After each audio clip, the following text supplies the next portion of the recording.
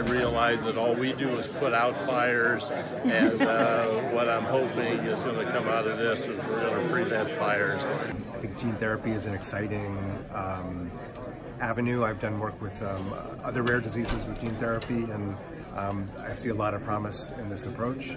We tossed around some ideas of editing and personalized medicine, so there is not one hotspot that you can go after for helping a lot of people by doing an editing approach. So you really need to go to a replacement or addition approach. So I think we all need to sort of have that mindset that we can't overcome everything before we try something. That's what we see that in neurologics. Exactly. Once you release inhibition, the tumor grows back.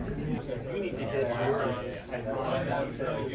outside, peripheral. The big guys have recognized that this is a field for the future and they can make money on it.